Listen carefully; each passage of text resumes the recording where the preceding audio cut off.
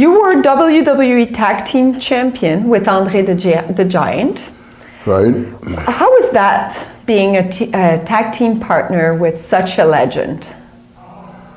It was an honor, you know, for me to be his partner, you know, and Andre, as you all know, just like you said, you know, was a legend and still is today with his name all over the world.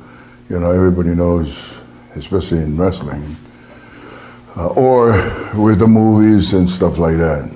Yeah, it was great, you know, and it was a great experience. Did you travel with him? Yes. Was it tight in the car? Yeah. No, because, you know, the WWF then, you know, always provide, you know, a big van for him, or, you know, so. But in the airplane, yes, it was tight in the airplane, you know, of course with the first class, but still, he's a big man, you know, it's comfort there. Or, you know, some of the airline don't have first class, so they have to have the whole row. The whole row for him, you know, so, you know, with me, I'm just sitting right beside him or sit behind him, or, yeah. What was his appetite like? Was he seriously a big eater, or have you noticed anything, any stories of a big meal that was like extremely impressive? Well, you know, with him, he likes, at the time we were tagging up, he likes to eat and he likes to drink, you know. So, you know, I don't know if I should say it was European style anyway. Yeah. You know, like your wine, you know, like your, and of course after the meal, you know, he always said, you know, Tonga, we had to have the French connection, the French connection. You know, he had that two liquor that, you know, mixed together, and we drink that after meal. But yes, not that, you know, like everybody see how much he drink or eat, you know, but he was eating every day, and, you know, of course, he eats. He eats a lot. Yeah. And drink a lot. And where did you first meet Andre the Giant? Because I understand you two were fairly close. The first time I ever met Andre the Giant was when I decided to get into professional wrestling. He came to Texas, and he was wrestling in San Antonio, and I had to referee his match. And I just, you know, they didn't smarten me up.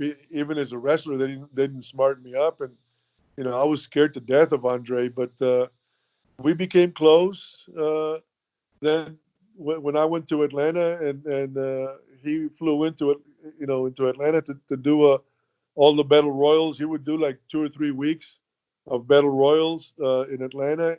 Ole told me to go pick him up at the airport, and I had a little Granada, and I picked him up, and I picked David Von Erich, who was about 6'6", 6'7", and Andre was in the front seat, and my little Granada had bucket seats, and Andre gets in the car and he leans back and he breaks my seat, so I ended up having to trade my car in. But if Andre liked you, he liked you. If he didn't like you, I mean, you'd know. And he liked playing cards with me, and I enjoyed playing cards with him. We played gin rummy, or we played cribbage, and you had to keep Andre entertained. Did you ever go out with him to eat or drink? Yes, I did. Yeah, but I didn't try to keep up with him. What was the most you ever saw him drink in a sitting? Because we've heard many stories over the years. Well, I didn't experience it, but I heard that he had 116 beers. But if you see him hold a beer, it looks like a shot glass, you know, in his hands. I mean, his hands were like, I mean, they were like catcher's mitts, you know, like a paw, you know. And he was a big man, and you know, and you know, he drank all the time. From what I understand later on, Arnold Skolin in New York, I found out that the reason he was the reason he was drinking so much is because he was in so much pain. I didn't realize, uh, what his body, the change of his body with the disease that he had was going through. But supposedly it was pretty painful. Would they allow him to drink in the dressing room in those days? Would it be no big deal if he wanted to do that? Yeah, yeah. Andre could do whatever he wanted to do. But the guy was a businessman. He always went in the ring. He was always there, and he always performed. Is it true that he really held something against Big John Studd? Uh, I I I just know for a fact that I remember we were doing the TV taping, and one of the top matches there was Andre against John Studd. They had a feud going on. The Giants. I from what I understand, I heard rumors. I don't know if it's true or not, but he wasn't too happy when John Studd started going in the ring. Climbing the top rope. Because up until then, Andre was the only one who ever climbed over the top rope. But man, I remember Andre, having the finish and chasing John Studd, and John Studd would go through the locker room and he'd keep on running. He'd leave the building. He Andre wasn't anybody to mess with. I understand that it was Andre that got you your job in the WWE for your long run that you had there. Well, I was in. I started out in Georgia. I went to Charlotte. Then I went to Amarillo, Texas. That's where I went to college, and they, Blackjack Mulligan and Dick Murdoch promised me they were going to give me a big push and make me an intercontinental star. And when I get there, by that time I had been in the business, close to 2.5, 3 years, but I knew the business. And my first TV taping was against Stan Lane, and he was also coming in new, and Dick Mulligan wasn't there, and I believe Mulligan did want to give me a big push, but Dick Murdoch was a baby face, and he probably wanted to make sure that I didn't get over. So I go on my first TV taping, and he made me and Stan Lane go 10-minute draw. And I realized, I said, if they're going to give me a big push, 10-minute draw on TV with an unknown, it's not the way to go. I only lasted about 2 months there. And Andre came by. Again, like I said, Andre would come in and business would pop because he would start doing the battle royals all over the place. And by that time, I had become close friends. Whenever Andre would be around, he'd travel with me. I would pick him up at the airports. I would drive him around. I'd hang out with him at night. He even stayed in my apartment, and I let him sleep in my bed. I told Andre that I wasn't happy, that they were treating me like crap and lying to me, and I wasn't happy there. And I had no idea that him and Mario Savoldi gave him a tape, and he brought it to. He was on his way to New York. I didn't even know that, and he showed Vince Senior a tape of me. So, as you know, in this business is very hard to make it, but it's who you know. If you have somebody that has power and can help you, that's the easiest way you're going to make it. It's very hard to make it totally on your own. And Marco wants to know how you liked working with Andre the Giant. Loved it, brother. I worked against him, of course. I worked with him as tag team, me and Bugsy McGraw, 6 man. Oh, I've done it all, man. He's just a real sweetheart. He's like a bear, man. He could just backhand you, man, like a bear. I'm sure. Years ago, we wrestled bears, Bear Man and other. They had other bears too. Nick Adams had a bear, and Tuffy Truesdale had a bear, and of course Dave McKagney had a bear. But we'd go around, and they stopped that. And we'd wrestle bears.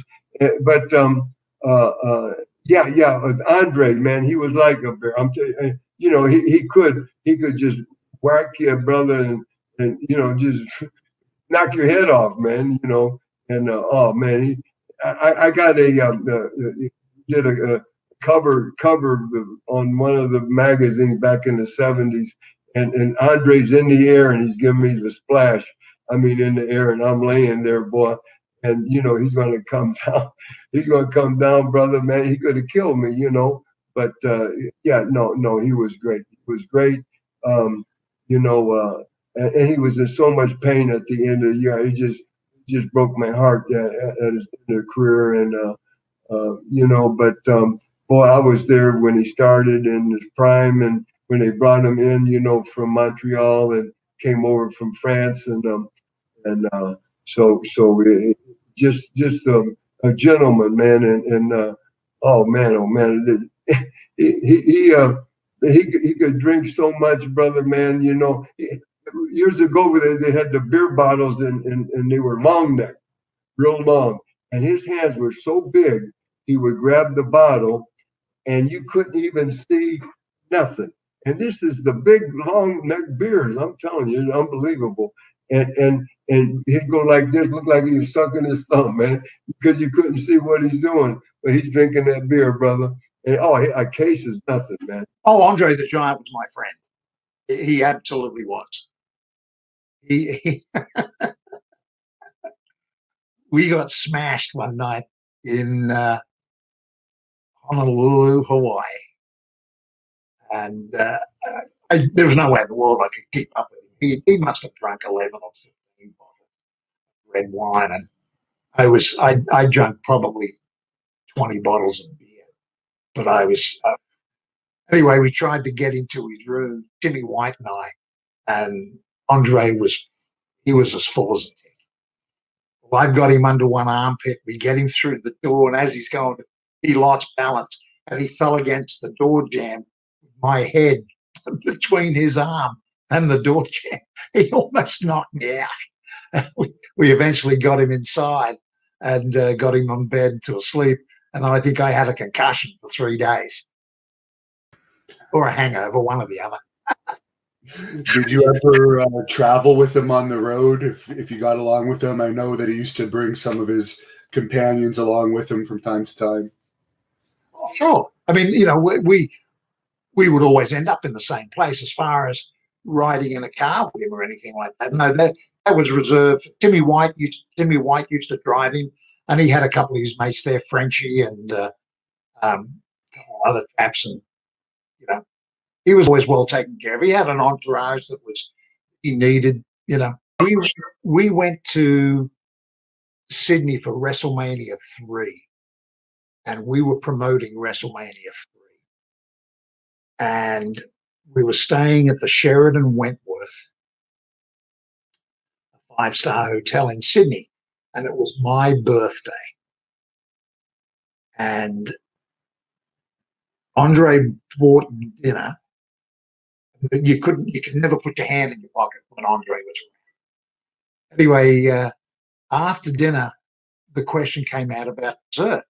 And then about 5 minutes later, out comes this beautiful 7-layer dark chocolate layer cake, March icing over the top with "Happy Birthday" Outback on it. And that was amazing, absolutely amazing.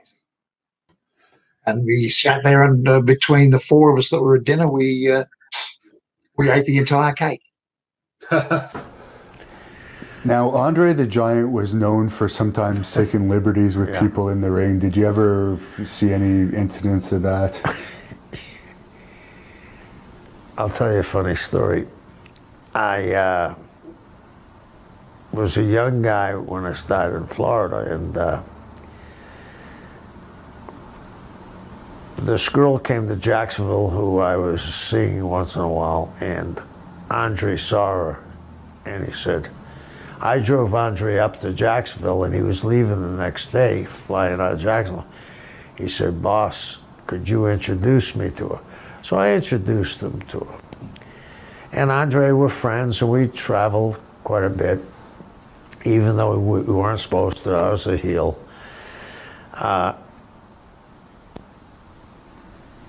John Studd was so afraid of Andre. He was working the territory at the time in Florida. And he'd be working with Andre, especially in Orlando, because that would be the first day Andre'd get in. It was a Sunday. He'd be drinking on the plane the whole way. He'd get a bottle of Crown Royal. And John was a very nice man, one of the nicest men you'd ever want to meet. And John would stand in the corner going, oh no, and squeeze his hands like this for about 40 minutes before he went out. And Andre would take advantage of him. But I don't know if this is an excuse or if I'm making an excuse for Andre.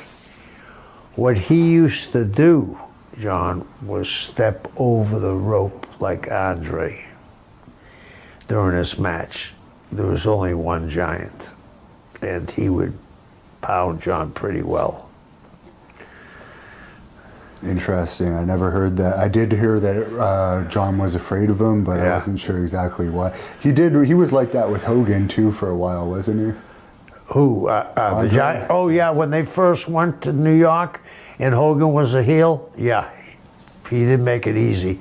I think they became friends in Japan. How did you get along with Andre the Giant?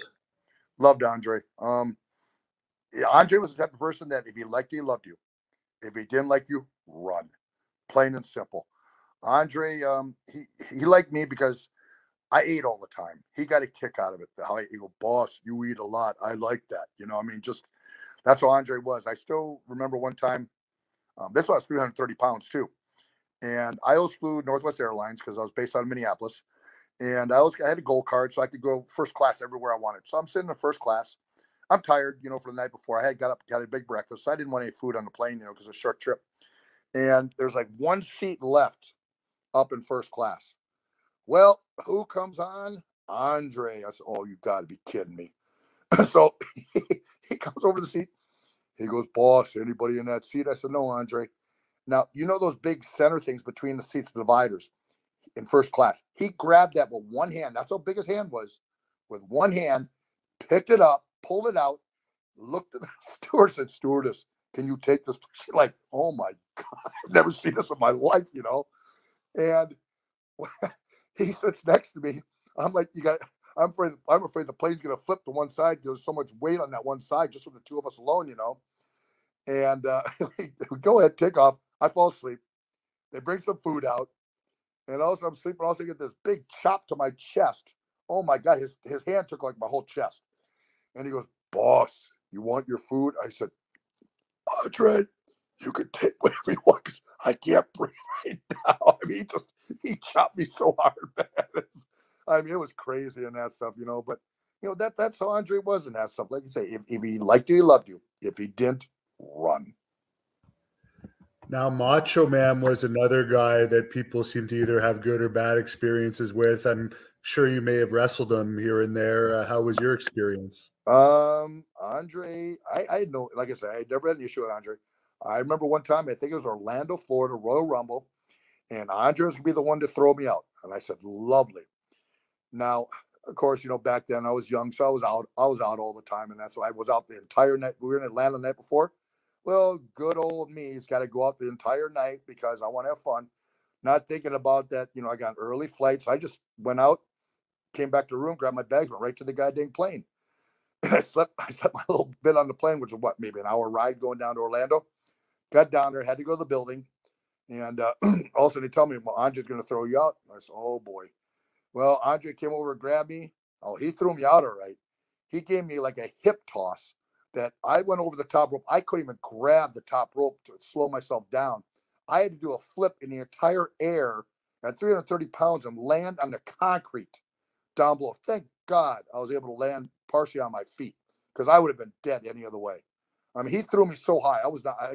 I didn't expect that. He was just so powerful. He just tossed me like I was a little kid. I'm going to have to go back and watch that. Oh, yeah, you'll see him. He just, boom, and it's like, oh, wow. I said, wow. I'm 230 pounds. He's tossing like I'm a kid. But you brought up Andre the Giant earlier. You must have a story or two about the legendary Andre the Giant, who could drink more than any other human being I've ever heard of. Well, first of all, we didn't like him at first. We were wrestling in Tennessee, and we went to see Mr. Perfect and a couple of our other buddies that were wrestling for WWF at the time, and he was in the back. And when we went back, we said we're going to see Mr. Perfect, and and he said, "Get out." And we said, "Oh, well, we're here to see Mr. Perfect. He's a friend." I said, "Get out." And on the third one, he pushed the table out of it, stood up. He said, "I said, get out." Me and Sag never ran so fast in our lives to get out of the damn building. So then, ever since then, I really, disliked him. And then even when we were in WWF at the end of his run, he was overseas with us.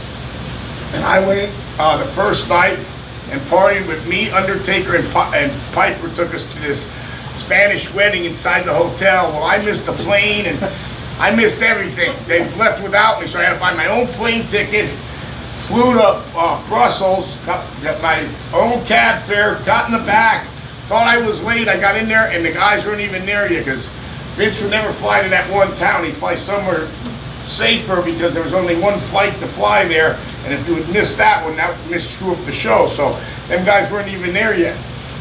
So here they come, everybody come in, and I'm sitting with my feet on the table, and I'm here, and Sag goes, "Oh my God, Namath's here." And I think Andre saw that as this young kid. He went out, did his thing, but he's there the next day to perform and do his thing, ready to go.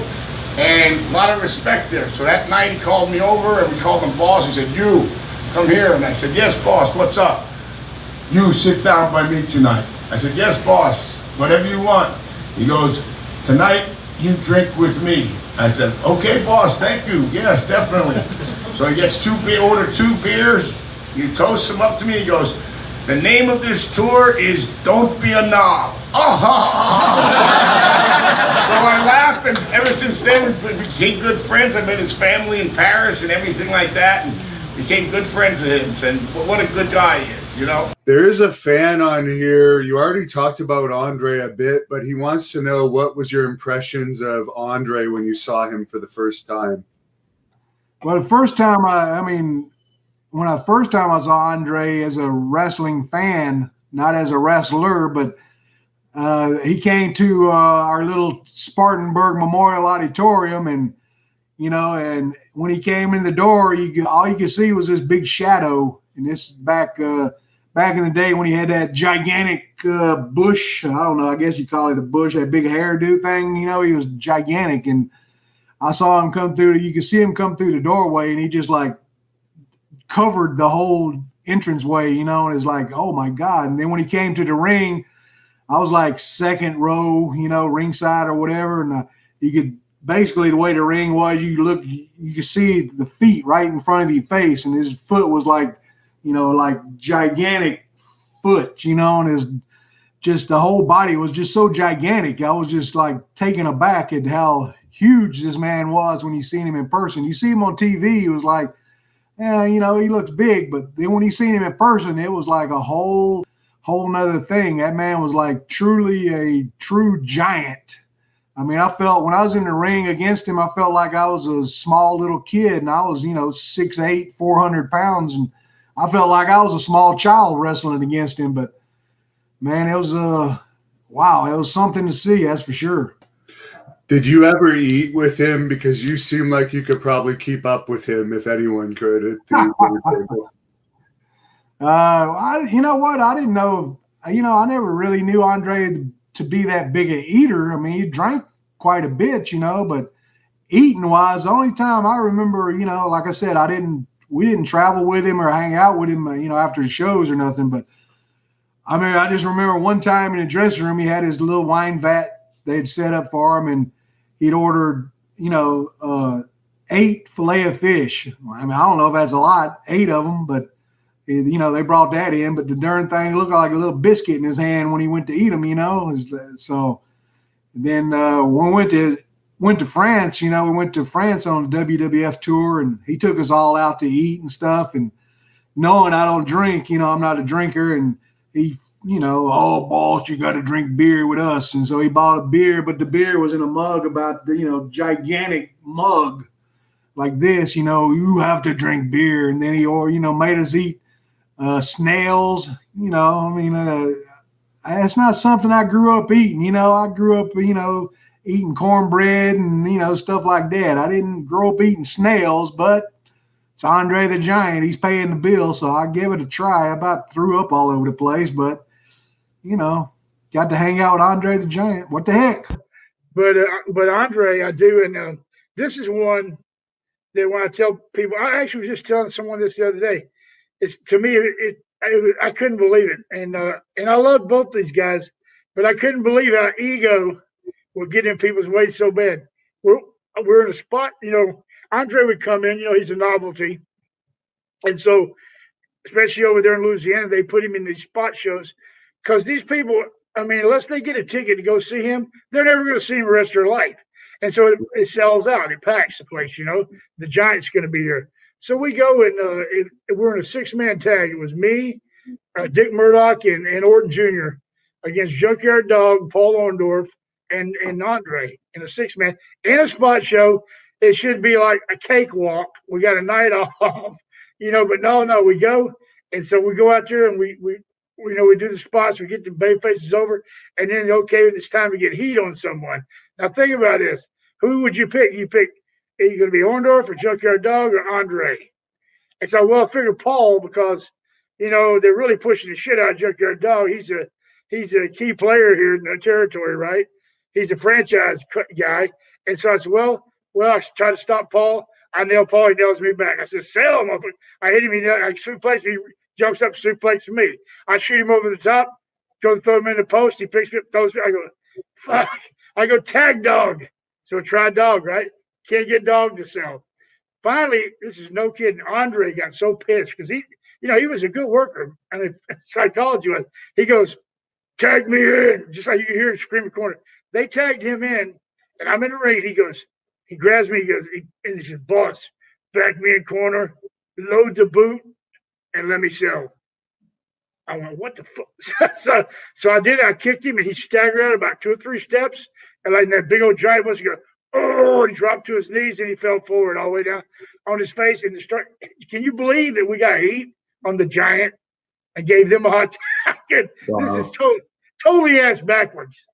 Okay, but when Andre came back, I could hear him chewing their ass out in the dressing room. He got all over him, which was bullshit. Ego got to him, you know. But I mean, golly, psychology-wise, brother, I could not believe it, you know. Did you ever get the chance to drink with Andre? Oh my God, brother! Yes, I did. A lot of times it was one particular time. You know, when he would fly into a place, if he liked you, you know, like he knew me and Murdoch, and he'd go, "I want Lenny to drive me," you know, because he knew I had a Lincoln or whatever. But not only that, he wanted you to. If he had to, he'd rent the car. He wanted you to drive him because you drinking partners.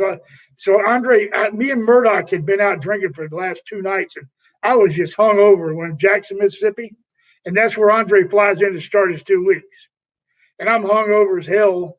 And so I come out, and Andre's on the face side, and there's like a big open roll-up door between us where the fans are. So he, you know, back then it's kayfabe, and he looks at me like this. He steps back, he goes, "Boss, tonight, me and you," and he goes like this, right?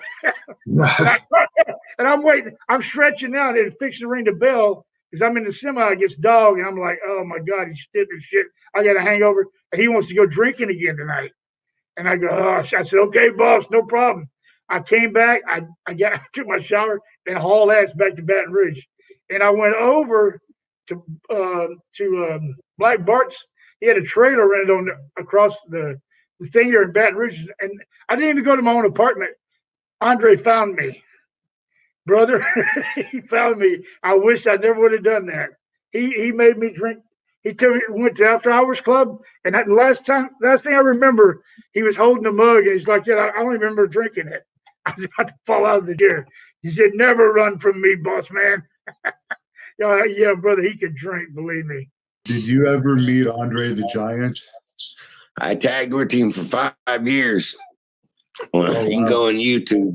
Yeah, you can go on YouTube and pull it up. Brett Sawyer and Andre the Giant. Yeah. Nicest guy in pro wrestling. He died at 44 because his bones grew through his brain and and that's what killed him. Is his bones kept growing and growing and just wouldn't stop, and that's how he died. Is it true he was very generous and would always buy dinner and stuff on the road? To be honest with you, he was never like that with me. He's always very humble. He'd want to get if it was over 300 miles or under 300 miles, he'd want to get a case of Budweiser and 2 bottles of vodka. And by the time you get to that town, he had it all gone. He could drink a lot, I can tell you that. But he was the nicest guy in the world he's the nicest wrestler I ever met, I can tell you that. And he broke my seat, and I told Don Owens, he was the promoter, and he was like, well, heck, go tell him to pay for it. I was like, you told me to drive him around, and I'm tagging with him. You go tell him. He was just joking with me, but he paid for it. But Andre, I thought, was super nice. He always calls people boss. And I asked him, why do you call everybody boss? He said, it's hard to remember everybody's name. In fact, Andre the Giant used to come in quite often. And it was just kind of cool seeing those two together, because you've got Andre, and then you got Andre, and then, my dad on his own was 7 foot tall, 350 pounds, big guy. And then, Andre's Andre. So, but it was funny to look at them, like, you've got me and mini me, my dad being the mini me, which was unusual. Did he kind of take care of you as you were getting into the business, knowing you from a young girl, Andre? Andre? Yeah. No, well, yes and no. Kind of a wild story about that was on my first trip to Europe. Andre was on the trip. He was on the tour, and I was going over there for the first time. And so Andre had told me, I guess I had won the title. So Andre says, well, Robin, you're too young. I mean, you're too skinny to be champion. So his idea, he thought it'd be best to put about 30 pounds on me. So he says, that's what we're going to do. And what I want you to do is I want you to, for every meal, I want you to come sit by me. We'll meet for every meal, and we'll make sure that, we get you beefed up on this trip. So, I wasn't real thrilled about it, but as Andre, you got to do whatever Andre says. So the very first night we're there, we were at a restaurant. We were in Italy, and at a restaurant, and we walked in, and they had, how you have a salad bar, and you've got all the we call them fixins, for the salads. They had a seafood bar, and I'm talking like exotic, like the octopus and just things I didn't even recognize. And I'm from Louisiana, and we eat just about anything. So they had all of this stuff just hanging out, and I was like, oh man, no way. If he heads for that salad bar, I'm done. There's just no way. But he actually didn't do that, but he ordered some fish. And the first thing he did, they brought the fish, they set it down. It was the whole thing. And I like my fish fried, honestly. But there was this whole big, it looked like it was just like, they just caught it, threw it on the plate. But the first thing he did was just pop out the eyeball and eat it. And I don't know, I thought I was going to lose it right there. But I said, oh, ho. There was no way I could even sit for another meal. So I took off. I actually kind of excused myself, went back to the hotel, and God bless him. I mean, he was so angry, and he wouldn't talk to me for the rest of the trip.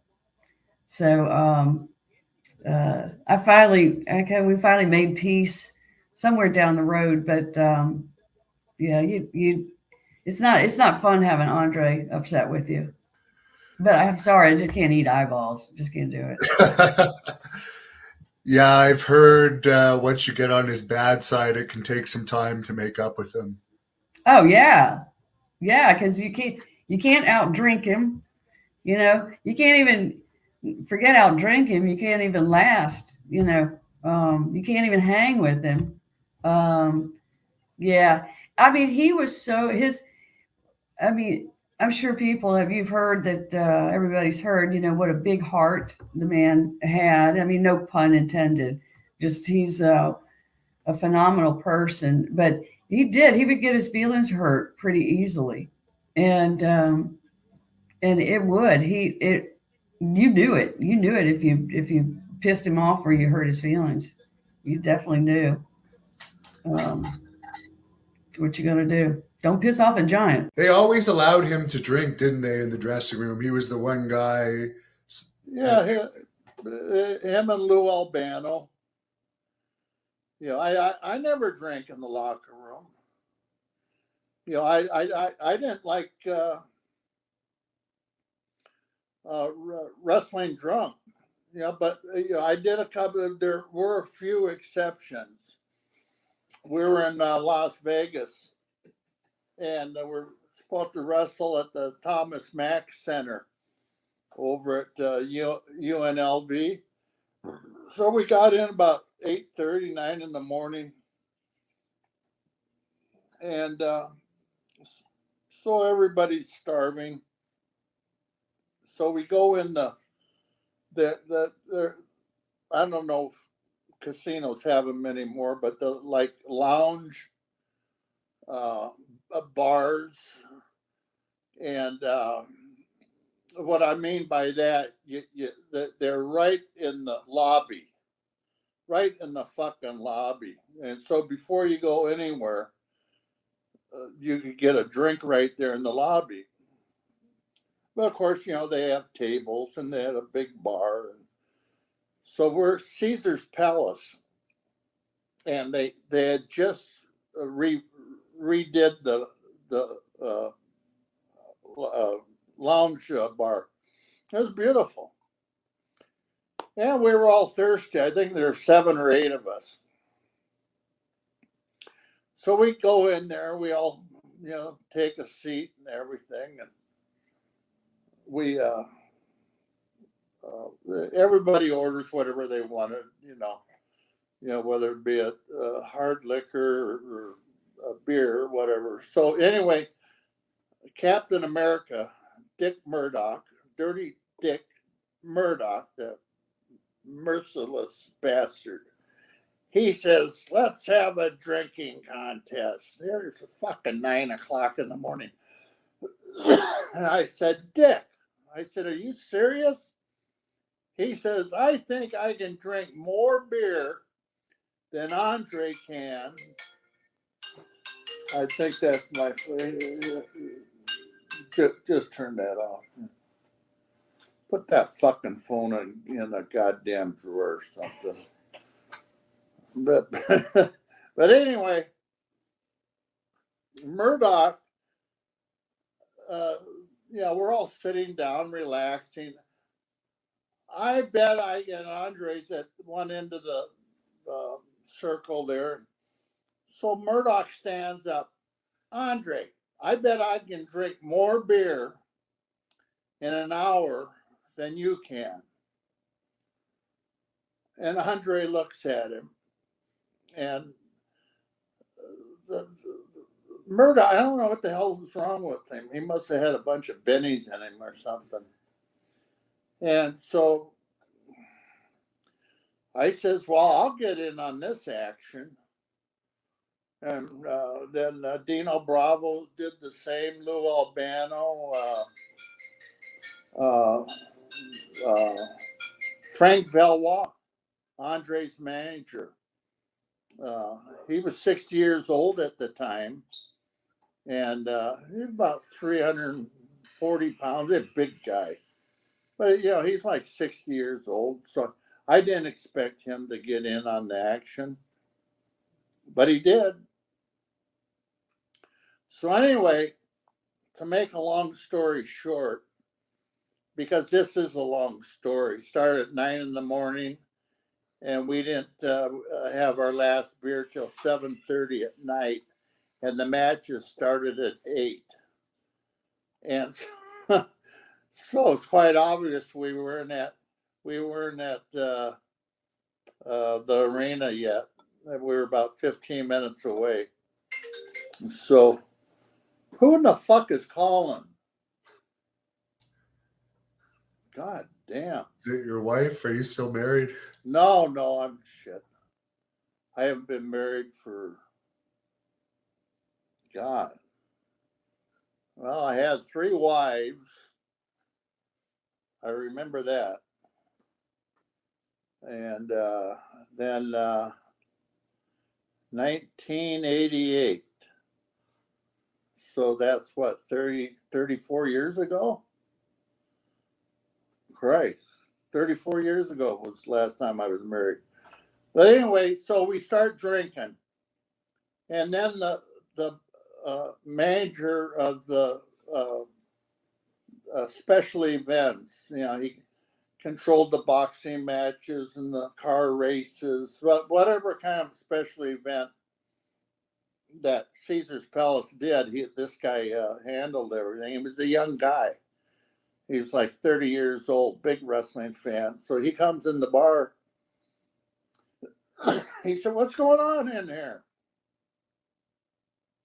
I said, "Dick Murdoch challenged Andre the Giant to a beer drinking contest, and that we're right in the middle of it."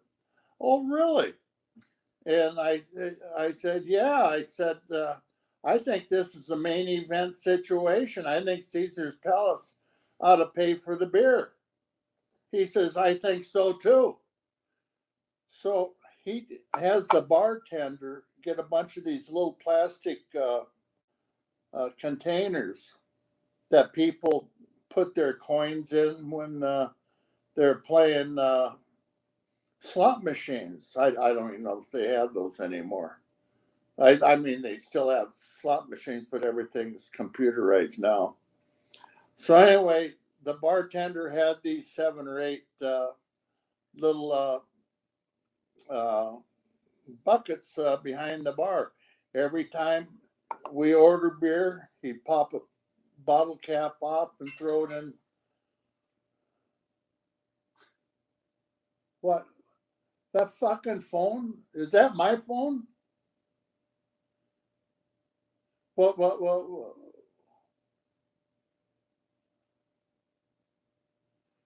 Fuck. No peace, Hannibal, I'll tell you. But anyway. I hope it's a ring rat. I hope it's one of the groupies that saw you at the convention today. Oh, thanks a lot. What the hell would I do with her? You know, I'd have her stripped down, I'd turn around circles. I said, "That looks familiar, lady." I'm sure someone in there has a Cialis for you. Yeah, I guess, yeah. But anyway, after all those hours of drinking, I mean, we were all fucked up. And Andre drank 117 beers. His manager, Frank Valois, drank like 70, 65 or 70. And here's this guy 60 years old at the time. And I think I took third. And I drank 46, 44, 46, something like that. And Big Mouth Captain America, Dick Murdoch, drank like 40. He was like 5th. And Lou Albano dropped out and went to vodka. And Dino Bravo drank quite a few. Dino drank about 40. And so after like 7 o'clock at night, the manager came in and he says, well, he says, I can't count everybody's bucket up, and here's the list. I wrote everybody's name down, and that's how we knew, who won and who drank what. So we get somebody said, oh, Arnie Skolin called. I said, well, you told him that we're on our way. No. I said, well, why not? So anyway, we get the van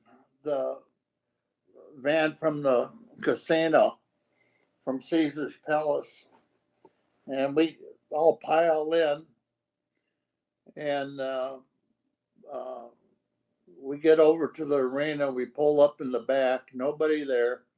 I said, shit, is anybody in here? We go and turn that fucking thing off. God damn. I don't know. The phone's over with the fans in the comment section, but so what happens when you get to the show? Oh, so we get to the show, we walk in the back, and I didn't know if anybody was there. We go inside, there's 19,000 people in there. We go in the locker room, Arnie Skolin says, okay, guys, who's the wise guy that pulled this bullshit off? I says, well, it's Andre.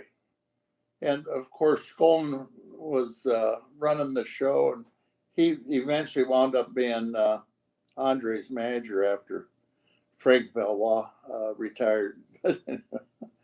He said, don't pull that shit on me. And he says, the show's already started. The show started 5 minutes before. I said, well, we're all here now. I said, yeah, you're all fucking drunk. I says, no, we're just drunk. We're not fucking drunk. And he says, God, what the hell am I going to do with you guys? So anyway, we get our bags unpacked and everything. He said, Patera, you're working with the Giant tonight. I said, yeah, I know. He said, for TV, we need 15 minutes. I said, 15 minutes. Can we make it 10 or 12? No! I said, okay. I said, well, talk to Andre. See what he has to say about it. I don't have to, I just tell Andre, he'll do it. I said, okay. I said, he drank over 100 beers. What? I said, yeah, he drank over 100 beers. I didn't even drink half that many. I drank a little over 40. Holy fuck. He said, okay, do your best. And because it was televised, 19,000 people in the place. And to give you an idea how well we did, we went out there the next month and it was sold out again. Skolin says, God, you guys killed me. Yeah, so, yeah, we had a fantastic match. We wound up going 17 minutes. We didn't touch each other for the first 12. And people wanted to kill me because, I was a bad guy. But I liked being the bad guy. So that's how it was back in the day. Let's refer to your body part as your breadstick. Okay. Let's refer to it as that. Does that sound good to you? Let's refer to it as like an Olive Garden breadstick. Yeah, like put like two of them breadsticks together and about the same. Right. It's about almost the same length, maybe. All right, so two of these. Yeah. Two of these together. We'll mash them up. Maybe three. What do you think? Three or no? Just two? I think two wide. You mean? All right. They're about 14. They're pretty big though, Verge. I don't know, man. The length's about 14, maybe. Okay. So you claim that you have the biggest breadstick in wrestling. That's what you've the biggest breadstick. Virgil, that's a serious claim here. I think I had the second biggest. Oh, the second now. Wait a second. I think the first was always Andre the Giant. Oh, of course. Of course. That's not even fair, though. You know? That's not even fair. I mean, Andre had a piece of meat on him, man. Did he? Yeah, I heard about it, okay? And then one time Andre came in the shower and he hit me on my back and said, "What's up, brother?" Uh-huh. I start backing up toward the fucking kept my ding-a-ling in the front and backed up to the shower head almost, you mean? Yeah. I said, "What's up, man?" He said, "Oh, brother," and his damn dick was like, it was swinging like an elephant trunk. So he shut my ass up real quick. Always told people was that Andre was king of the fucking shower. Okay, I was second on the second on the list. All right, so you're number two. We can correct that error. That you're not number one, you're number two, because of course anyone's going to lose to Andre the Giant, right? Oh, he had a piece of meat on him, like it was like you ever see an elephant trunk? Yeah. Now, Yeah. Like that. That's like Dumbo. Like Dumbo. Andre had a big heart. He was a wonderful person to know. And if he liked you, and if he didn't like you, if he liked you, you were not going to be in trouble. But if he did something that you didn't like in his life, he would quiet you down and throw you around and keep doing that to set a message to you. There's a fan on here that would like to know if you have any stories about Andre the Giant. Oh my God. Andre the Giant was a big man. And I remember that I was with him in Hawaii one time, and we wrestled in Japan. And on the way back, we stopped in Hawaii, and we got into a cab, and this Japanese driver was saying, no, flat tire. Because when Andre got in the front seat, he says, just drive. But Andre was, I mean, everybody knows that Andre liked his liquor, and I mean, you'd see Andre pretty much. You'd think that he had way too much to drink, but by the time he got to the ring, and he'd be laying, you'd think that he'd be passed out. And as soon as they said, "Andre, you're next," he'd get up and like nothing happened. He'd go in there and have a great match. I mean, he was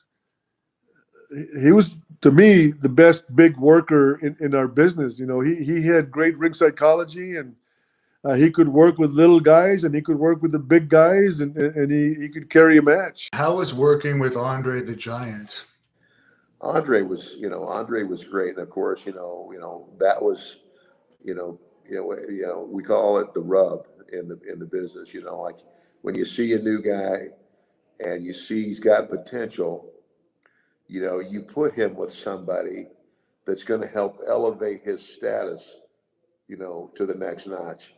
And, Vince wanted to get the $1 Million Man character over in a big way, and he couldn't have gotten it over in any bigger way than by putting me with Andre the Giant. And, Andre didn't do a lot of fancy stuff, but Andre's understanding of the psychology of wrestling is as much as anybody's. And, he was fun. I had a great time with the guy.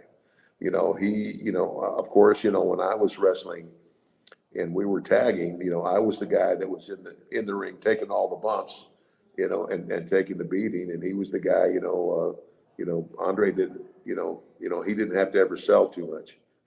I did all the selling. And Andre was known for always picking up the tab. Would he let you pick up the tab knowing that it was on Vince's bill? No, he, and that's true about him.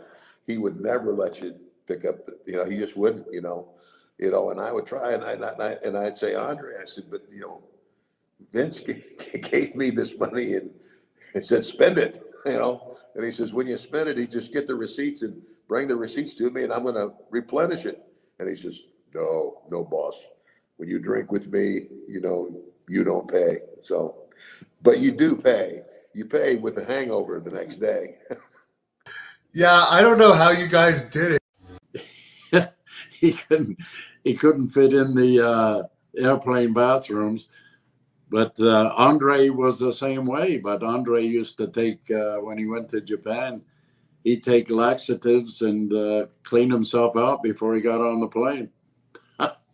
God, it sounds like a medical conference here. Well, speaking of Andre, last night I interviewed Ken Batira as my chauffeur comes back here.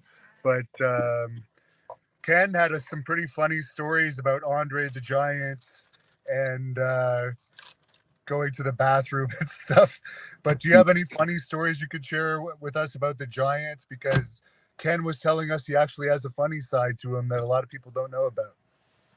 Yeah, Andre, I met Andre in New Zealand just before I came here, and he could barely speak English. And I told him, I said, well, I'm going to the United States, and I'm going in March, so maybe I will see you there. Oh, yes, but yes, And then I think it was late 1973, I walked into television in New York. Well, in Philadelphia, that's where we done our TV, and Andre was there. Excuse me. And he got up, came over, he said, hello, Tony. He remembered my name. I said, Andre, how are you? Good. So I said, how long are you in for? They were in for, I think, 2 or 3 weeks or something. I said, oh, who are you riding with? He said, I don't know. He was there with his manager, Frank Valois. So I said, well, ride with me. I had a big LTD, and one trip we left from New Haven, Connecticut, and drove down to Philadelphia, done the show in Philadelphia, and then we crossed the Walt Whitman Bridge into New Jersey, and I knew where I could buy beer. So I said, well, we got about 160 miles to go, so a case and a half will be good. So bought a case and a half of beer. We got to the end of the Jersey Turnpike, and it was gone. So before I got on the George Washington Bridge in Fort Lee, I knew where there was a bar there. So I pulled up there, and I got another 3 6-packs. I said, that should do it. Because Andre's drinking most of it. And before we got to the Connecticut border, the 18 were gone between him and his manager. Yeah, Ken was saying that the manager weighed about 300 pounds and could put back almost as much beer as most of the wrestlers, if not more. Yeah, Frank Valois. But Andre was, he had a good sense of humor, and we were the same age, so that's what I have in common with Andre. I think he's 4 months older than me. He was 4 months older than me. How was he to work with in the ring and to work with as an agent? Oh, he was good. Yeah, he was excellent. Actually, I was down in the Carolinas, and I was driving him around. It was one of those holiday weekends, which were big in the Carolinas. And we had a show in the afternoon, and the night show was Greenville, North Carolina. So I drove him from the afternoon show, and then we went to Greenville, and he was working with Jimmy Snuka, and it's still one of the best all-round matches. Never mind, a giant against a regular guy. It was just absolutely fantastic. He could work. If you could share any stories about Andre the Giant. Andre, what an incredible athlete, larger than life figure. He worked quite a few times for my dad. He would come in during the Stampede shows, and always a great draw. And what can you say about Andre? He was just an incredible performer. Who had great agility, knew how to wrestle. He wasn't just sort of a lumbering giant that got over because of his size. He had worked a lot in France and Europe, and then really learned how to wrestle in Japan. Long before he even came to North America. But he was a skilled athlete. Like for his size, he was incredibly gifted and could perform well in the ring, and not a guy that you took liberties with. But Andre could be temperamental at times. You just never knew what you're dealing with. He seemed to be more gentle and at ease with females. Especially if you're at a bar or a restaurant or a festive party or something. Andre was very very much at ease, in a party-like atmosphere, and he would buy rounds and rounds of drinks and champagne, for everybody. In that sense, he was very generous, but other times, he could be very moody and standoffish. I think he's very self-conscious about being someone that was unique and not being looked at as a freak, or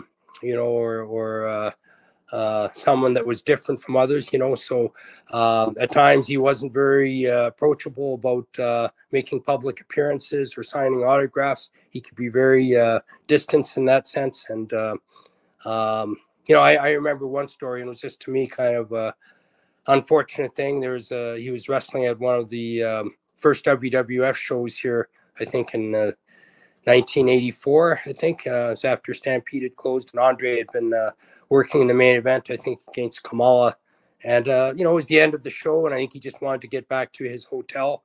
There were, some fan had gotten his son, all the way into the back area of the dressing rooms. I don't know how he got through security, but he brought his son, into the waiting area there, close to where the dressing rooms were, and it asked me if I could get an autograph of Andre the Giant for his son, and I said, I don't know if I can or not, because I knew Andre could be pretty standoffish, and if he was in a hurry just to get back to his hotel or get to the bar to join his friends, but I remember approaching Andre, said, there's a fan here, and he wanted to know if you would sign his autograph for his son. And Andre just kind of nodded like no, and walked right past the fan, and the guy saw that too. And I just felt kind of embarrassed. I thought, it wasn't like there was 50 people there, and if you had to sign one autograph, you'd have to sign them all.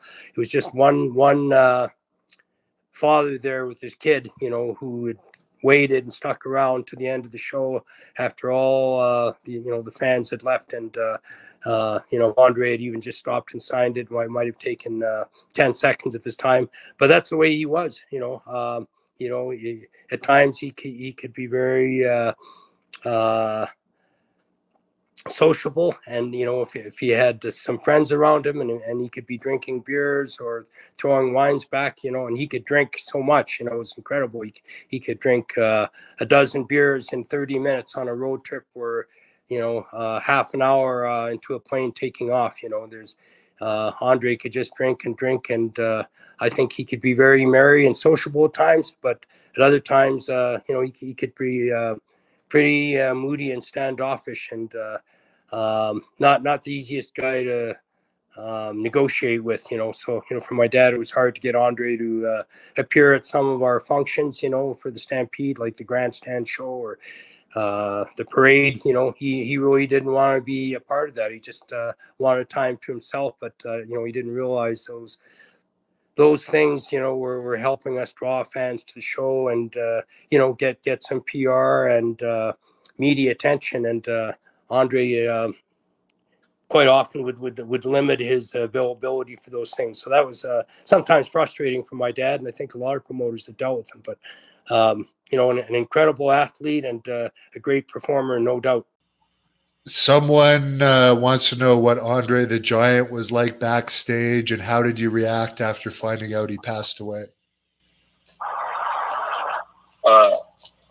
Andre the Giant passed away, I believe it was 1993. It was the same year my father passed away. My dad was doing no diabetes, I was blind, had raised me. He wasn't my biological father, but you know, he made what he was. He was everything to me. Didn't matter if he was my brother or not. He raised me, and he went through hell on earth. He's a master welder. And, he went blind.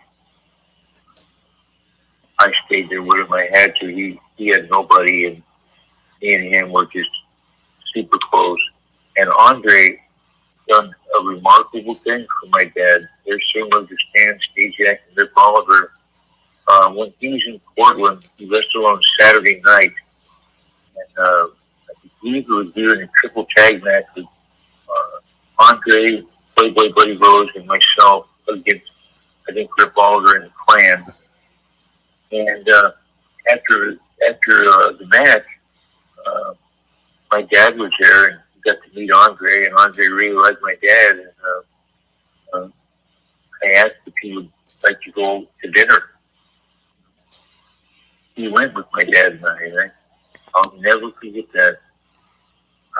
I always got on good with Andre, and he was always self-conscious of how big he was because everybody always stared at him. You can imagine that. Everybody constantly staring at you. But that was the experience I had with Andre. He was big, but his heart was just big.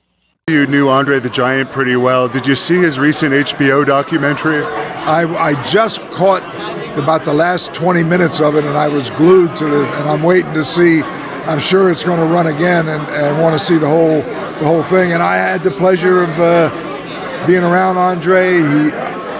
When I was in different locations, I used to drive one of those extended Dodge vans with the side doors, and I had the whole interior customized with carpeting. And they only had 2 captain's chairs in the front. There was carpet all the way to the back, and there was a chair in the back. And Andre could get through the side doors and lay out completely on the floor and sleep. And he used to love to travel with me. And he was, there only been one Andre. I did see a match with you and Kamala where Andre came out at the end of it, and the crowd went absolutely nuts because I guess that was a more rare thing back then. Now if someone comes out during a match, you barely hear a peep, but I saw all the fans on their feet and everything. Yeah. What was it like working with Andre? It was, you know, I'm a little upset about that video on YouTube because they cut it off, because at the end he actually walked me back to the dressing room, and you could just see how enormous the guy was. We walked side by side back to the dressing room. Andre liked me. He thought I worked hard in the ring, and I listened to my second dad, Strongbow, and I kept my mouth shut. You know, so I wasn't a guy that was constantly talking in the dressing room and everything, and Andre recognized that. So, you know, I abided by the rules of the business. So, you know, I got a buddy, Lou. He knows nothing about the wrestling business, so he texts me. I found this hilarious. I don't know if anybody else will. But he goes, "Hey, Mark." I go, "Yeah." He goes, "You know, I watched this match with Kamal and Andre came out." I go, "Yeah." He goes, "And then I watched this match with Bad News Brown, and Andre came out again, shook your hand, because before my match with Bad News Brown, Andre had been away making The Princess Bride. So that was his first appearance back to the WWF after he was done with the movie. So before I worked with Bad News Brown, they brought him out. And he came in, shook the referee's hand, my hand, and then, of course, Bad News wouldn't shake his hand. He's a heel, so he wouldn't shake his hand. And Andre left. So my buddy Luke goes, "This guy comes out twice, 2 different matches, and he doesn't help you. What's up with that?" I don't know, Lou. He goes, "He literally just left you there. One time he watched you get beat up, and the other time he just came in and shook your hand and left. He won't help you? He couldn't help you?" He started laughing. I go, "No, Lou, he didn't help me. I'm sorry." Andre didn't have a middle road. Andre saw black and white. So if he liked you, you were fine. If he didn't, you were screwed. So I'm you'd never hear Andre say, he's okay. No. He either liked you or he didn't. So I was fortunate. I'll admit I stayed away from him in battle royals. I don't know. I just didn't want to get hit by Andre. Every time I get close to him in a battle royal, I went the other way. I want to go the other way. So I didn't. No, I wasn't. I wouldn't. I didn't work with him in battle royals, which would be the only opportunity I would have had to work with him. Those Andre matches, that's really, really cool. What was it like working with Andre the Giant? Andre the Giant was a true professional. True professional, you know. You get in the ring and you trusted the guy. You had to trust him, you know. You mean when somebody as big as he is, and as tall as he is, and you do what he asks you to do too in the ring. But there really wasn't too much talk between me and him. He would do his thing, and I would do mine to get some heat and so on. He'd make us come back, and we go home, and that's pretty much it. You know, I never worked with him in a house show of any kind. So you mentioned Andre. What was Andre really like? I mean, is he really this big drinker, this big guy? You know what I mean? Yes. All these stories, is this actually true? Yeah, but now Andre, I got photos here, but they're on the phone that I'm using with you now. Otherwise, I'd show you Andre in New Zealand, 350 at 7'4". Now, the last show that he did with WWE, he was, you know, he had knee surgery, and he was in Butch and my corner, the Bushwhackers' corner, against the Natural Disasters. He was 540 pounds. So he gained 200 pounds, you know, from 69 to 92. 92, that last match was when we were against the Natural Disasters. If you look up on Google and that, you'll see an interview with us doing it for the show, the Natural Disasters, a promo with Andre with us. Yeah, he's got the canes on his hand, right? Yeah, people saw. Now, mate, I travel with this big bastard. I love the guy to death. You know, if he liked you, he'd look after you. And he looked after me and Butch when we arrived in Montreal. And of course, then after Montreal, we were doing the territories around the States. You know, we went for Stu, and then we came in the States. And I've got to tell you how going to Stu, but we worked around the States, so we met him. You know, he was brought into a lot of territories for a week, you know, in summertime, brought into territories for a few shows. And that we worked with him in a lot of territories. And then of course, WWF. But one night we were with him.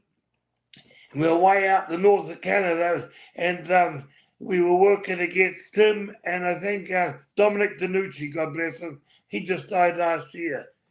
You remember Dominic DeNucci? Oh, yeah. Actually, oddly enough, I interviewed him about a month before he passed. He sounded as healthy as could be, so I was shocked when he passed. Yes, I was with him too. And that him and, of course, Dominic DeNucci and Tony Puglisi, they were the big tag teams for Vince and up in Canada too, the Italian Connection.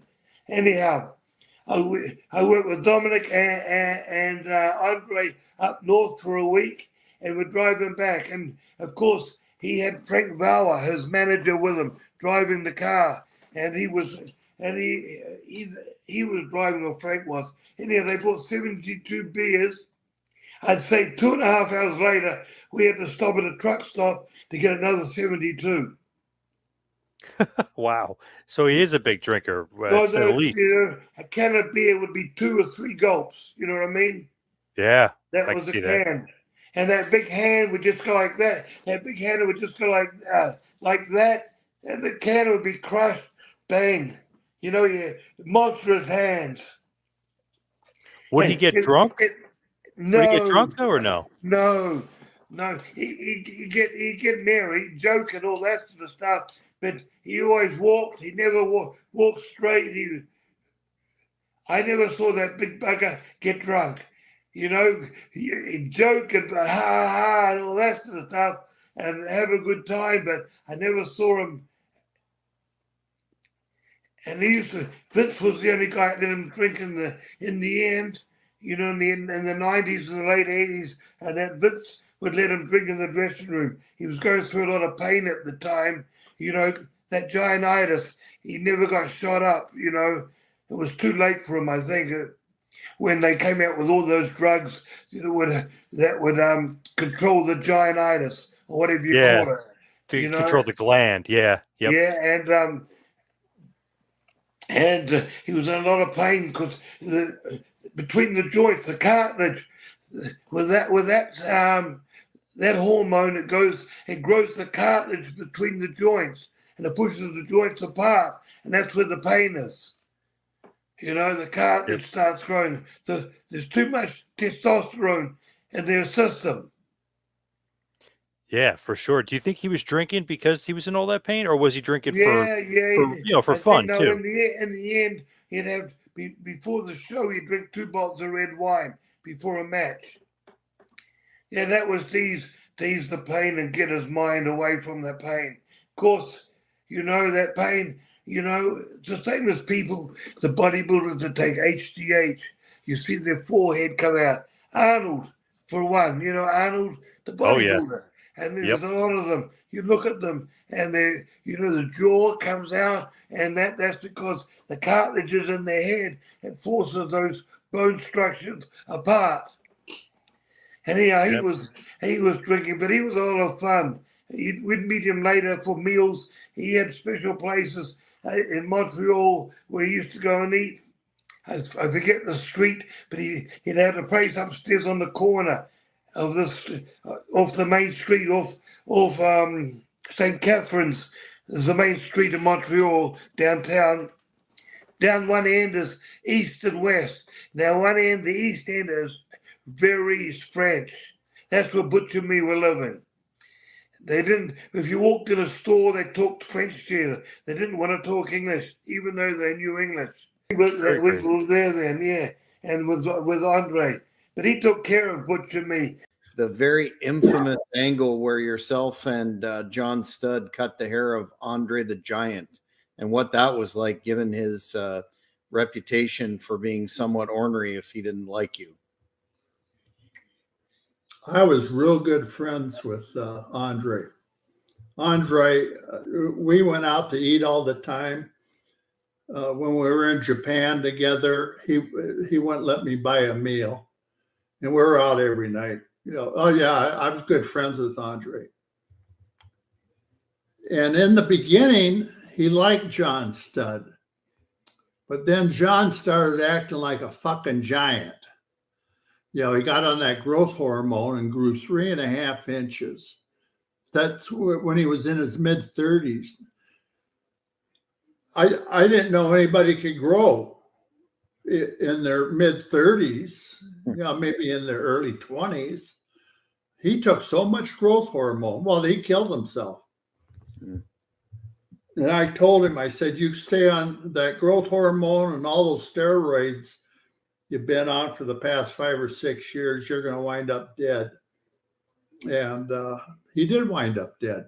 And it's a great story in your book, and it's kind of an infamous story with you, is Andre the Giant was a bit racist towards you, and apparently you pulled a gun on him, and after that, he basically had respect for you. What is the truth behind that story? Okay, now, yeah, I didn't pull the gun, but I had the gun. And matter of fact, I'm looking at the gun right now, 357 Magnum. But here's the thing. The first time I ever wrestled Andre the Giant was in Oklahoma City in 1982 for Mid-South Sport. So I had never wrestled him before. And Andre, in the ring, it was a spot. See, they were spinning the finishes and the spots back and forth by the referee. And I might have did get a spot mixed up. and Andre threw me up off him, and he called me a dumb SOB. And he jumped up. When he come up, that's when I beat the hell out of him. Right there in the ring. And I mean, that was for real. And after that next night, we were wrestling each other in Baton Rouge, Louisiana. So anyway, I had this 357 Magnum. I put it in my pocket. And I went over there to Andre the Giant in his dressing room. I stuck my finger on his nose. And he threw up both hands. And now, he didn't see a gun. He just threw up his hand to "I'm sorry," with that big smile on his face. "I'm sorry, boss. I'm sorry. I didn't mean to say that or do that. I'm sorry." And I can't say what I want to say that I told him, you know, on the radio like this. But after that, Andre and I had good matches everywhere we went, and we went all over. I never had another problem out of Andre. You basically, you know, you made him respect you, and after that, obviously, he's going to be very nice to you, especially with that 357. Yeah, but see, he didn't see the gun because I had it in my right pocket, but I had my hand on it because, you know, Andre, as many times as I've wrestled him, he's a scary big old son of a gun. And he's scary looking, and he's powerful too. So I wasn't taking no chance on him jumping out of the chair like a bear, and you know, it hurt me. I was gonna shoot him right there on the spot. So anyway, because Andre, I know he's strong because when you lock up with him, it just like locking up with a bear, a wild animal. So because I wrestled a bear before, and I know his strength. So anyway, that's my story. I love Montreal, although I didn't go there very often, but I did wrestle Andre the Giant there at the Forum. We had almost 20,000 people slammed into that place. And I'll tell you a funny story. Andre and I were wrestling, you know, doing all kinds of stuff. All of a sudden, he said, "Slam me, slam me." I said, "Are you sure?" "Yeah." I picked him up, gave him a body slam right in the middle of the ring. You could hear a pin drop. Complete silence. I said, "Oh, fuck. We're going to have a riot here." The riot didn't start for another 10 minutes. But he was near the rope. Yeah, he rolled over a couple times, so he'd get near the rope. I covered him. He pushed me off. I took a bump through the rope onto the floor. And I get back in, and about 3, 4, 5 minutes later, I said, "Slam me, slam me." So he picks me up, body slams me, you know, right next to the rope. And he covers me. Referee goes 1, 2. I kicked out, and that big bastard went through the middle rope all the way to the floor. Wow. And oh yeah, we just tore that place down. I mean, we tore it down. Like I say, after the match, we had a fucking riot. And, yeah, they said if Andre liked you, he'd really go that extra mile to make you look like $1 million. We were good friends. Mm-hmm. Yeah, Andre and I were real close. I remember once Andre the Giant got me. It wasn't a prank. It was a real elbow. We were doing an interview at the Spectrum. What happened, John, back in the day was they would do shows once a month at the Spectrum, Madison Square Garden, and the Boston Garden. And they would televise those locally only. Yeah, MSG, Prism, and Nesson. Yep. There it was. Very good, John. You're good. You got a Villanova shirt on. Is that right? Yes. Yes. Okay. Looks like the Villanova V. Yeah. So No, I it is. Yeah. would- My wife's Yes. cousin went there. Yep. Went there, Villanova. Okay, so I would do the color on a lot of these, not the garden shows, the ones in Boston and the ones in, I would do play-by-play or color depending on who was there. Because usually the guy that did the play-by-play was a local guy, like at Prism, it was this guy, Dick Graham. I mean, fans, don't you love it? Don't you really love it? Oh, he was an FM DJ. He didn't know anything about what was going on in wrestling. But he was regular on Prism. He would do the matches. So I would do the color to provide the storylines, what's going on, here's what's coming up, well, that's what, and do all that. I didn't break down the moves per se, but I gave the WWF a voice of what was going on currently, and he was the play-by-play guy. And I would do the interviews after all the matches there on Prism.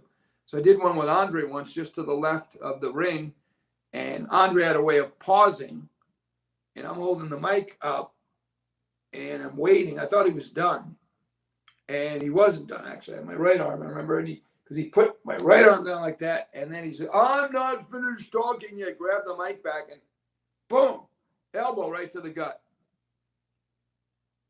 You ever gotten an elbow from Andre the Giant? No, never.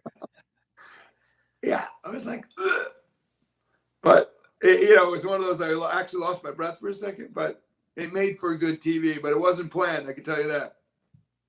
Was he legitimately pissed or just messing with you? Like we said earlier, John, everybody's on. And if the TV hotshot here wants to take the mic away from Andre the Giant, he's going to pay the price. Because that's what Andre the Giant would do. Yep. There's acting, there's storylines, there's characters. And I think it was in the nature of who Andre the Giant was that he would not just be politely say, Mr. Craig, to George, I'm not, that's what he would do. No, it was just a reaction. I can remember do-si-doing with, and I'm not much of a dancer, with Hillbilly Jim on live, and, or, Ron Bass with that Miss Betsy, you had to get out of the way. Jumping off stages, in interviews when things were going haywire. I don't know who had the last tango in Tampa. This was in like 19... Florida, yeah, CWF. Eddie Graham, okay, so anyway, I was probably 18, maybe 19, but I think it was more like 18. There was a knock on the dressing room door, and I answered the door, and there stood Andre the Giant with a platter of sandwiches, and that's all. Whoa, wow. He had no clothes on.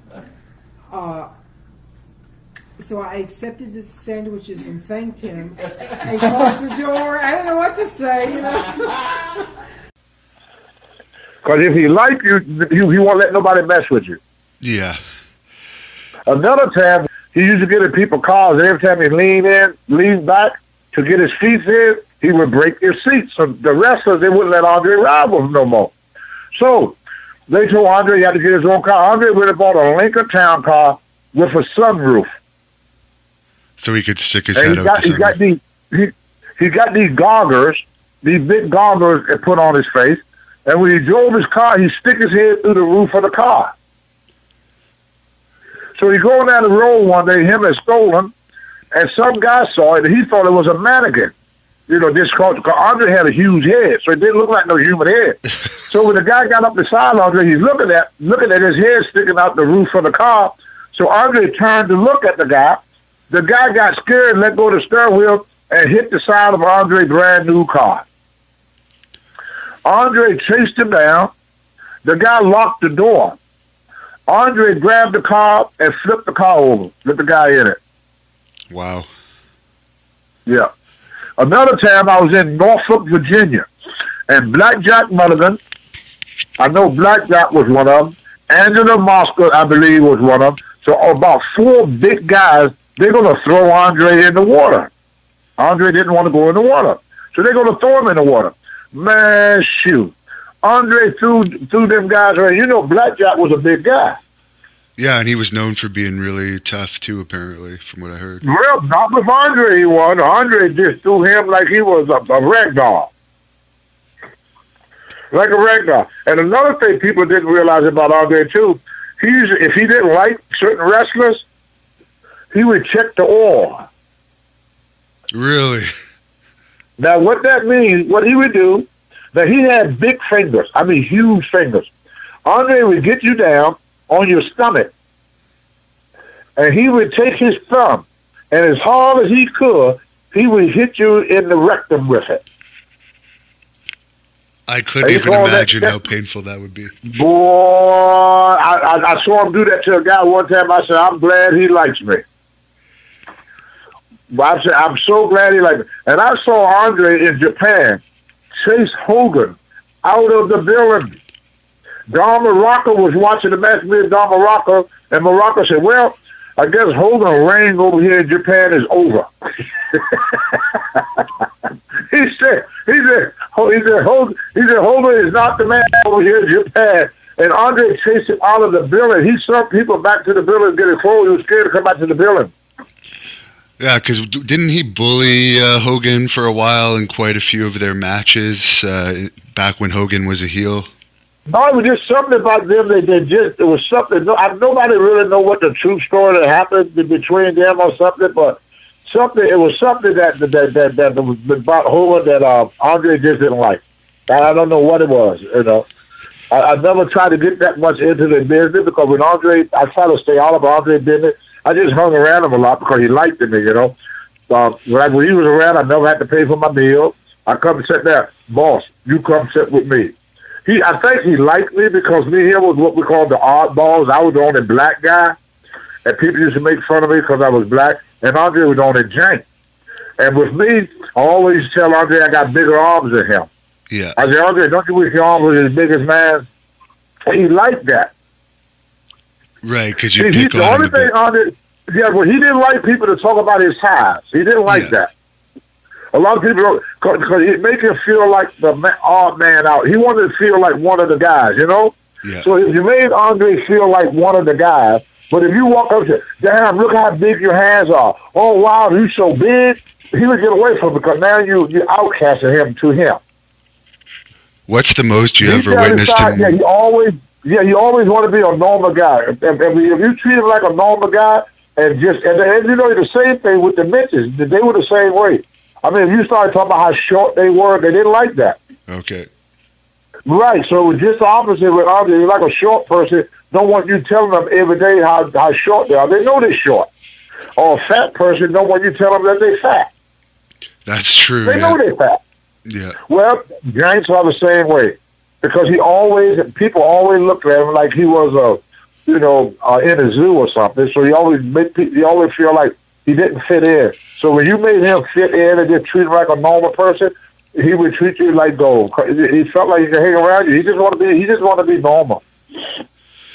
And I gotta ask you, before he passed away, I remember he was telling Arnold Skolin. Skolin's passed now, so there's nobody to back up my word. But because the people that was there, they all gone now. SD is gone. Skolin's gone. I don't know if Rene Goulet is still alive, but he was one of the people who'd be around Andre a lot at friendship. He was so afraid that when he died, they didn't want to experiment on his body. So that's why he wanted to be cremated as soon as he died. That was his wish, to be cremated. He didn't want to be buried because he figured they're going to dig him up and put him in the laboratory. Wow, that's very interesting. Because Andre was not like Big Show. See, Big Show is like a big man. Yeah. The Great Khali's like a big man. Andre was not like I'm not trying to badmouth him. He was not like a man. He had 60-some teeth in his mouth. But if you really look at it, he had very, very small teeth. Yeah, it's almost like a dinosaur. Yes. So they say that Andre was that missing link between, being a Neanderthal. Because if you look at his build, he was built like a giant dwarf. That's true.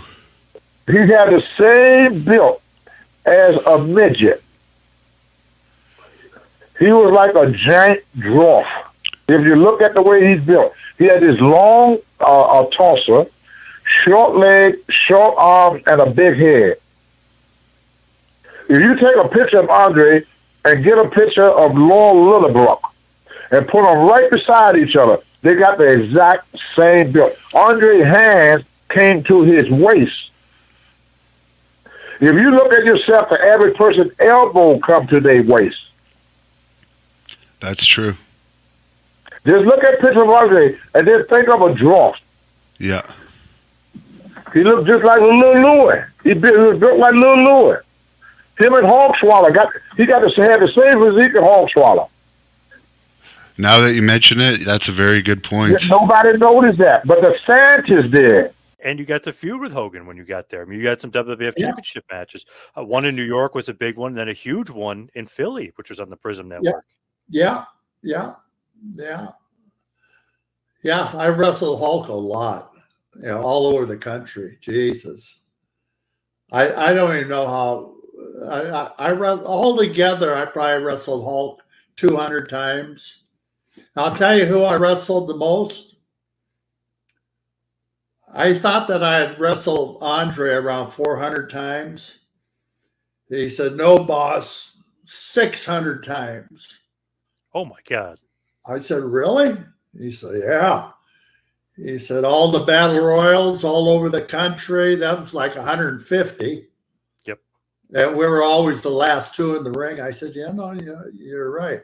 And then all the tag teams, the 6-man tag teams, the 8-man tag teams, the individual matches. We had like 250 individual matches. And I said, "Your favorite subject in school was math, right?" "Yes." I said, "That's why you remember all this stuff." Yeah. I used to, favorite guy in the world to play cribbage with was Andre. I loved playing cribbage with him. He won about 60% of the time. I mean, we played all the time. And he was a hell of a card player. Rummy, he loved playing rummy, but cribbage was his favorite. Cribbage was my favorite too. And after about a year, I said, "Andre, give me some tips." "What do you mean?" "Give me some tips on cribbage so I can beat you more often, so we can level the playing field here. You beat me 6 out of 10 times. That's 60%. I only win 40%. We have to make it 50-50. He started laughing. He started laughing his ass off. Oh, yeah. He must have liked you, though, because he let you shave his head. I mean, not let you, but, storyline-wise, shave your head. Yeah. So he must have liked you a little bit. Oh, we were good friends. Oh, yeah, very good. We used to go out all the time, and we used to have dinner all over the country, wherever we were, especially in Japan. When we were over to Japan together, this one place, Rudy's. Rudy was like a 6'3", 300-pound German. Maybe Rudy weighed 350. And he was older. He was about 55, maybe 60 at the time. But he had an unbelievable German restaurant. And it was downstairs in the basement of this big shopping mall over in Tokyo. So Andre took me and Dick Murdoch. A couple other guys. There were 5 or 6 of us. He says, "Kenny," the waitress come around. And "Kenny, you order the ham hocks. The ham hocks are that big. They're unbelievable." And I said, "Okay." I said, "Andre, why don't you just order ham hocks for everybody?" And which he did. So Rudy comes over with a platter, a big fucking platter, all full of different liqueurs, Ruppelmans, Jägermeister, Goldschlager. And then the girls would come behind him with these big steins of beer, like 25-ounce. I don't know how many. And Rudy, the owner of the place, he sat down and drink with us. And God, he was a good guy. And he spoke English real well. And he speak Japanese fluently. Of course, he lived in Tokyo. And that was one of the most fun dinners I ever had. Drink Ruppelmans, a Jägermeister, Goldschlager, pounding the beer. We went to Dayton-Hare Arena when I was probably 12 years old. And Andre the Giant was a special guest there. And I didn't know, I didn't dream that 15 years later, me and my brother would be in the same wrestling ring in Japan for All Japan, wrestling against Andre the Giant. I never would have thought that, but that came true. I ended up wrestling Andre 3 times. Wow, I didn't realize that. That's amazing. Was he moving around much at this point or not much? No, sir. No, it was late 92. I believe he passed in January 93. Yeah. It was 6-mans. They would put him with 2 young Japanese boys. And it was me, my brother, and the Patriot one time. Me, the Patriot, and Joel Deaton another time. And I can't remember the third one. Probably me, the Patriot, and Joel Deaton again. But no, sir. He wasn't moving around that well. We worked around him. He stood in the middle, and we bumped our behinds off. And he got in a little bit and did his few things, and then got out. So he's not taking any bumps, obviously, at this point. He did not leave his feet, no, sir. Actually, the one time he beat me, toward the end, he went and sat on your chest like he used to do because he was older and he couldn't stand up, So what he did with me is he just put his boot on my chest. 1, 2, 3. It was still an honor, though. Yeah. To me, it's so crazy that he literally was wrestling like 6 months before he passed away. Because it's like, wow, I can't even believe he was out there to begin with. Because in WWF in 91, remember, he was walking with crutches and stuff, those arm crutches. It's crazy to think that he was wrestling in Japan in late 92. Yeah. Yeah. And I'd have to check it, but I think it was January. I remember coming home from a tour, and I worked an independent show around North Carolina. And on the way home, I heard it on the radio. The legend Andre the Giant has passed. And I was like, oh, my goodness. Andre the Mighty Anao and Ogawa defeats Bobby Fulton, Jackie Fulton, and the Patriots. So you and your brother got the team, I guess. That cool. All right. Yeah. That's and awesome. That was before I was wearing a mask. I think I worked him once as Jackie Fulton and twice as the Eagle. Because the tag team tournament was November into December. And that's the first time I was the Eagle, and me and the Patriot were teamed up. So yeah, that was the first time I was the Eagle. So we probably worked them twice on that tour. Like as a fan, like in the United States, I was like, Andre, he was done in 90. After WrestleMania 6, he left. No, he's still wrestling for 2 more years. That's just amazing to think. It's awesome to get in the ring with him, even though he couldn't barely move. I mean, one of the biggest legends ever in the history of the business. Oh, he was the biggest, in my opinion.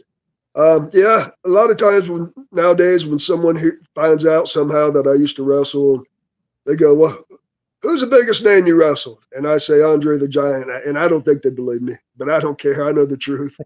Yeah, but that's awesome though. That basically, his last run, you get to wrestle and lose to him, which is an honor too. You get to, take the pin from him. It was a complete honor. Yeah, and the magazine even had a picture of him standing on my chest, getting a 1, 2, 3.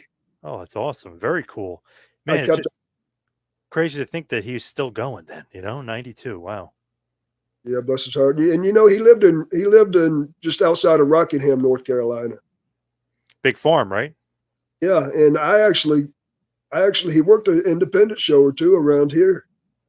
I know North Wilkesboro, North Carolina, a guy by the name of Carl Brantley, who wrestled as Vladimir Koloff. Ivan Koloff took him on as another nephew, Vladimir. He ran a show, and he got to be friends with Andre because Carl's family owned a farm too, a ranch. So Andre was at his show one time. And so, yeah, he was still working independence and still going to Japan some. We were traveling.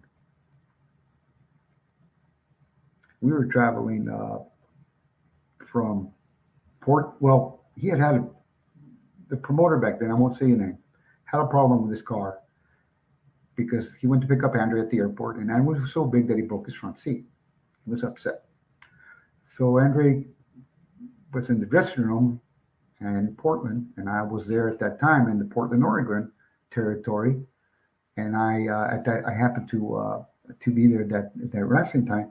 That promoter was upset, and I offered to volunteer because I had a 1973 ragtop Lincoln Continental 2-door, and when I put that back seat back and down, I couldn't even reach the pedals. So I told the promoter at that time, I said, hey, I'd like to, if you want me to, I'm in the same shows he is for the next 2 weeks here, and we were in the same shows. I was in the earlier matches, you know what I mean, like preliminaries. He was in the main events. So I said I didn't mind taking him, and he turned around and he was sitting down and he looked at me and he says, "You do that for me, boss?" I said, "Yes, sir, I would." And so we became very good friends. So we were traveling from Portland to Pendleton. So it was about, I'd say a 3-4 hour drive. So I'm driving and he's talking to me and I'm laughing and he's laughing. And the way I could do it, I had to seat all the way back down. He was drinking beer because he drank beer. I seen him drink 48 beers on the way to the matches. So he drank all the way there. I'm talking 48 beers. He goes like a little bunch, throw it away. And so Andre, I got stopped by the cops because I'm going faster than I should because he's making me laugh. I'm talking and I'm laughing. Finally, I get off the thing, and the cops giving me the ticket, and I'm looking at him. I'm like, I didn't say anything because I didn't want to say nothing. Andrew was drinking beer in the thing. So Andrew gets out of the car, and the car was down, right? Because he's heavy. He gets out the car, and the car goes up, and the door opens, and he's out, right? And then he comes, and this cop is giving me the ticket like this, right? He's writing it like that, and he goes and he looks at Andrew, and he goes. And his eyes went up, and I was looking at him, and I wanted to laugh because it was so funny. And he was like, he's almost like mesmerized, right? And then Andrew says, "You're going to give him that ticket?" And he says, he didn't even say anything. So he looked at me and he says, "Here, finish it." So he finished it, and then Andrew grabbed it, and he goes, put it in his pocket, and he says, "Don't worry about it, boss." He says, "The Portland police chief is my friend." And he walked away. I never saw the ticket. I never paid it. Because it never went on my record, so it got taken care of. Wow.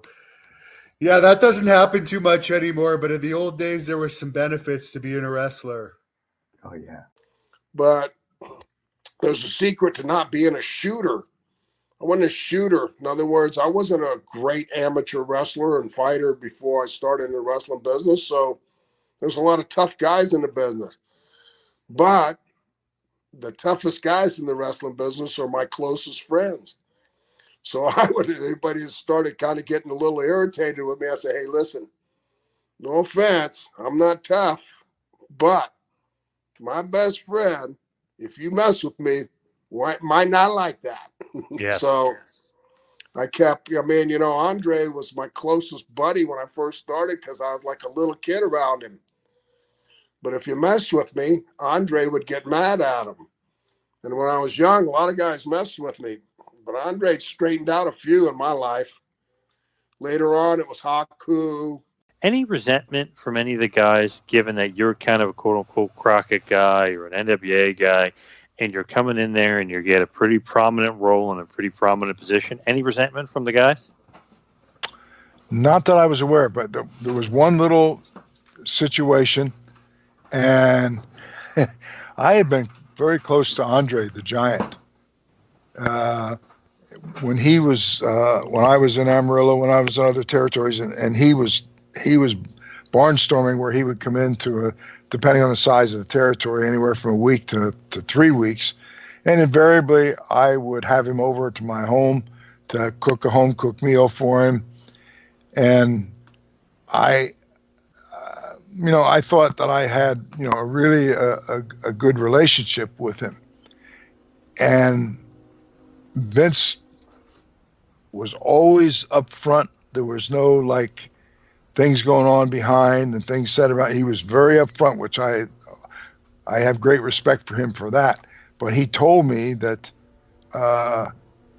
it shocked a lot of people when I was hired to go to New York. And Andre was there at the time. And because my background had been so closely associated with the National Wrestling Alliance territories, Vince told me one day, he said, Andre came to him, and again, Andre would go to other territories, but like Vince is the one that booked him out. And he said, Andre came to him, and he said, I just want you to know, because we don't have any secrets around here. He said, Andre said, you know, you sure that you're good with hiring this guy? Because he's been so strongly associated with the NWA. You have any reservations at all? And Vince said, no, I'm very comfortable with hiring him, and whatever contact I've had with him so far, he's everything that I heard about him, and I'm glad that we were able to get him. Vince then, excuse me, made it a point to share that conversation with me about Andre, and he said, I just want you to know that Andre came to me and said, hey, you know, he's one of those NWA guys. You sure that you know that you want him here? And you know, we laughed about it, and I don't know if Andre ever even knew that Vince shared that with me, but that's how Vince was. He didn't want behind the scenes maneuvering, secrets, that kind of thing. You know, and we just laughed about it, and it didn't affect my relationship with Andre, because I understood why Andre said it, because basically I had worked my whole career in the South and with the NWA, and now I'm in a different territory. And even though I was born and raised in New Jersey, I was originally from that area. But that's how Vince was. He was very, very open about everything and no secrets. And I never had a discussion with Andre, and Vince told Andre, and this is what Vince told me. He said, no, I know about his background, and, you know, and I've looked him over, and I've met him, and very comfortable, and he's everything that I've heard about him, and I want him for his attention to detail, and he's going to be an asset to my company. Have you ever met Andre the Giant, and do you have any Andre stories? So I did meet Andre whenever I must have been, I think I was 4 or I don't know. I was a young kid, very young. So kindergarten age, I'd say 5 probably. And I have a picture actually of Andre's hand and my hand in Andre's hand as a little girl. But that's the only lasting photo, you know, I have of him. But I remember, you know, my grandfather was 7'1". So it's not as if I hadn't seen super large people before. I mean, at some points, you know, Grizz weighed, you know, over 450 pounds. So just like Andre, he was enormous. I came up to his elbow. So I have more memories, I guess, of his presence because of him being around more than I do Andre. But Andre was very kind and very gentle is all I remember about him. Did Jake ever speak to you about the difficulty working with Andre at that stage with the snake and those famous matches, given Andre's condition at the time? He really didn't. He just did speak honestly that Andre was truly scared of snakes, and that felt a bit sadistic in some ways to him to torture him on that level whenever he wasn't well. But that's all he's really mentioned. he's such a great man, you know, and a good man. I had no problems with him. We had a little problem the first time we wrestled. He completely guzzled me. I mean, he ate my ass up, did not give me anything, and I went back to the locker room and had lost my mind and screamed at him. Basically, the screaming was about, look, if you're going to work like that, brother, we're fucked. We're not going to make a goddamn nickel with this idea. And sometimes he tested people, and that's what it was with me. He wanted to test me and see if I'd speak up.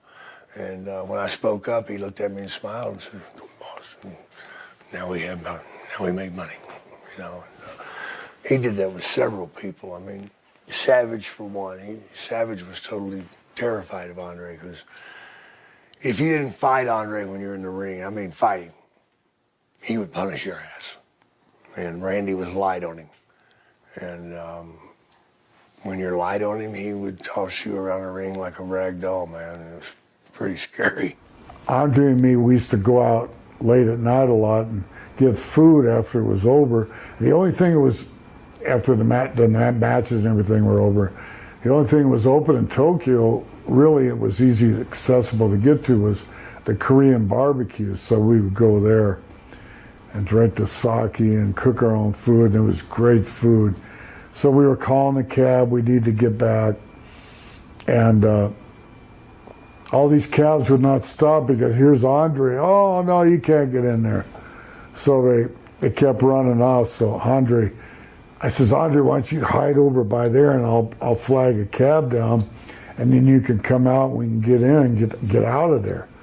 And so he came around, this one guy, and he came around, and the guy goes, no, no, no, no. He sees Andre, he says, no, no, no, you can't get in my car. And he gets in and starts to drive off, and Andre goes over and grabs the bumpers of cars and lifts him up. And the wheels are spinning like this, and the cab driver gets out, takes off running, and me and Andre just stand there laughing and laughing. Finally, they got us one of the big taxis so we could get back to the. I remember Andre on the bullet train. He was way in the back, and he's up against the wall, and I'm way in the front, and a whole row of Japanese people in between. No wrestlers, they were in the other car or something. He'd raise up in the back and he'd go boom, big old giant fart, literally a giant fart. And the Japanese people all turned around and looked in unison at the same time. I go, hey! Then he'd do another one, boom. Those are some funny stories. We did a big show in Miami on Christmas Day. Depressing, you know, because it's beautiful, hot, and you know, I don't want to see that. I'm a country boy. I want to see a little snow, you know. But I had to do the show. We did the show, and the next day we had to go to Dayton, Ohio. We're going to Dayton to the Hare Arena. So we get up to the airport early that morning. Andre says, "Hey, boss, you sat by me," and I'm going, "Oh, you know, I got the big hair at the time. I was about 45, 50 pounds heavier than I am now, you know, 300 some odd pounds or whatever it was, or 60, 315 pounds, whatever. And I get in next to him, and here he gets here, and he's 500 some 60 some pounds. Here we are, stepping there. You know, I'm looking at him be. He says, "Let's have a drink, boss." So, okay, now you got to understand this. Cut through it, go through it, finish it up. They started bringing all these little bottles. Vodka guy, but he bring all these little bottles out, everything. From the time they allowed us to begin the beverage service to the time they cut us off, we had drank 56 bottles of liquor. I drank 8. He did the rest of them. Just on a flight from Miami, on the U.S. Air flight that time, from Miami to Dayton. Before wrestling. In the morning, it was morning time. Yeah. But that's what he did. And I drank 8, but I was like, goober face. I'm not really drinking, I don't really care about it. And he did all that. I mean, we went through everything on, and the girl said, the airline girl says, "You all have to drink all the bottles." All the bottles. I mean, everything. The lighter ones first, then he went to the darker ones, rums and the things, whiskeys and whatnot, and he got on the wine. It's crazy. I can remember it's the time Andre got arrested. We were in Omaha, Nebraska, and Andre he was really pissed off. His back was hurting. Andre got arrested? Yes. There was some TV camera people there for the 10 o'clock news doing some filming, and when Andre went out to the ring, the guy got the camera and put it right in his face, and he pushed this fucking guy. So now they bring 20 cops. But during that match, Andre had had enough of this warrior. So this warrior, bang, bang, bang, and Andre's in the corner, and this guy's going to charge in, and when he did, Andre went,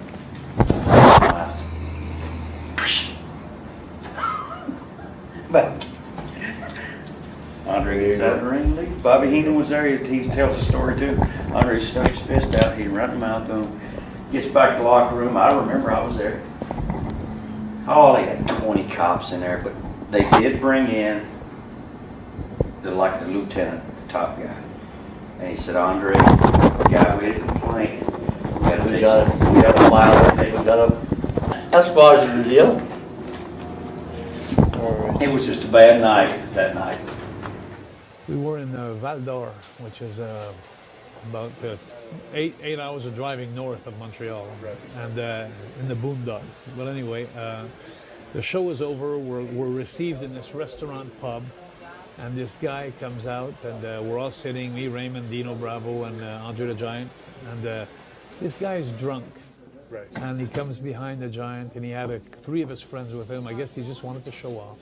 So he comes in behind the Giant, and he slaps him on the back. Right. Just a slap, like a friendly slap, but hard enough that we all turn around, like, and Andre just like snap.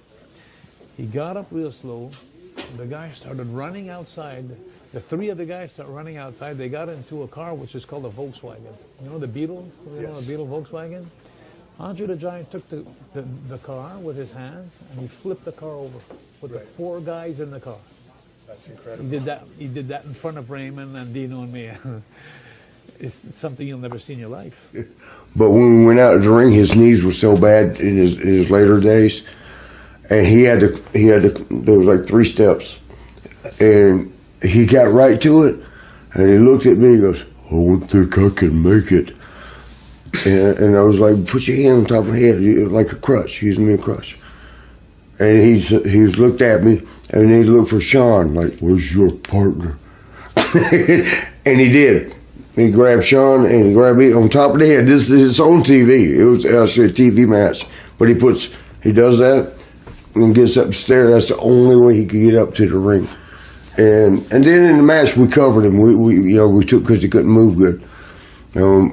At that time, at the end of, in the back room after that match, me in particular, I can't speak for Sean. I don't know what he said, but he told me, he goes, "I apologize. You're a pretty good guy." And he's just what he told me. "I'm not sure about your partner." My first thing was, man, I'm getting in the ring. This old man, he's old, he's slow, he ain't gonna be able to hit hard. Oh, this is gonna be easy. And I remember getting in the ring and him grabbing me around my neck, and I remember his hands felt like it wrapped around 2 times around my neck. And I'm thinking, oh my God, he kind of backed me up into the corner with his slow big man walk. And he raised his hand up nice and slow. And wham, hit me in the top of my head. And I felt like a redwood tree just hit me in the top of my head. I'd never been hit so hard in the top of my head by an old man. But I'm telling you, it definitely was an experience of a lifetime. Did you get the chance to go out with him at all and see any of these drinking stories that we hear? I never had a chance or the opportunity to go out and actually see him, but I got a chance to experience from Narita Airport to the hotel, seeing him drink a case of red wine from the hotel, from the airport to the hotel, which is about an hour and a half ride, give or take on traffic. And by the time we got to the hotel, I'm gonna say he had 3 bottles left out of 24 and wasn't even drunk. I get a call from Bill Watts. He says, "Brian, Dusty's coming in and Andre's coming in, and they both want to ride with you. And I know you got the big blue Continental. They know that. So I had a big baby blue Continental in 1972 that I had in high school, and it was still running good, except the air conditioning. I mean, the heater didn't work, and we're in Jackson, Mississippi, and it's January. So I'm thinking, wow, what am I going to tell these guys? You know, I got two of the greatest superstars in the world getting ready to ride in my car, two guys that I really are like my heroes, you know, and I'm not going to have any heater. What do I say? And so we meet at 1 o'clock at the hotel in Jackson, and the sun's shining. It's probably about 40 degrees with no wind. I remember Dusty had a long sleeve West Texas State shirt on, and a t-shirt underneath. Andre had a white t-shirt with a Y of A up, and his buttons were unbuttoned. And so I forgot what I had on, but I felt totally warm. So I wasn't really thinking about it that much. And Dusty goes to me, goes, "Hey, Beep." I said, "Yes, sir, Mr.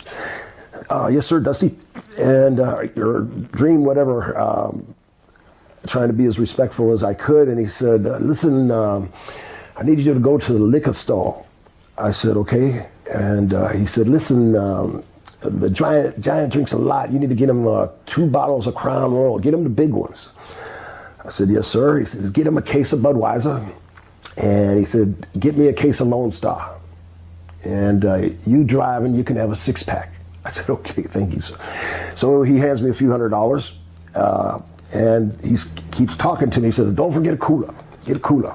And he said, "Get a little cooler. It might be cold. We may have to pee in the cooler." And he said, "I got a McDonald's cup in my room. I just bring the cup and whatever." And I'm listening to all these things he's throwing at me, but I didn't want to forget. I'm hoping he's not pissing in the cooler with the beer still in it. What liquor to get.